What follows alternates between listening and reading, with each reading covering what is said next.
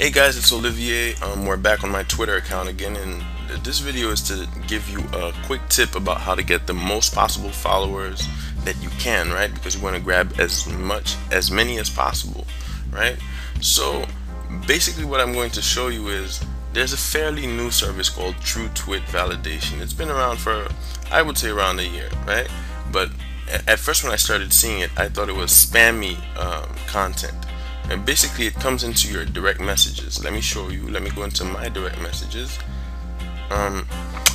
People actually use twit validation to validate whether or not the people following them are real, because so many people use bots to do massive following campaigns that they never even have time to go into their DM, into their direct message inbox, and they never validate these twit validations.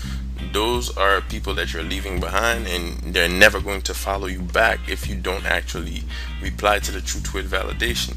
As you can see, from Purple Clim to Everyone's Cash to Law Talk Radio, Social Entrepreneur, Road Pro Services, all of them use twit validation, right?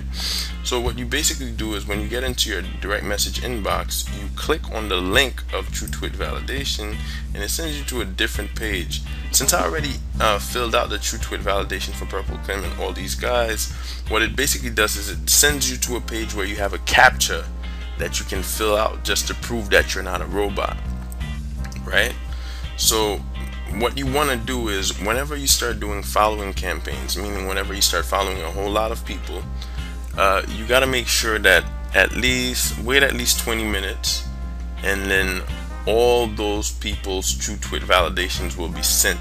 At least the people who use twit validations, all of them will be sent into your direct message inbox, and all you have to do is click on them one by one and then fill out the captcha form, right?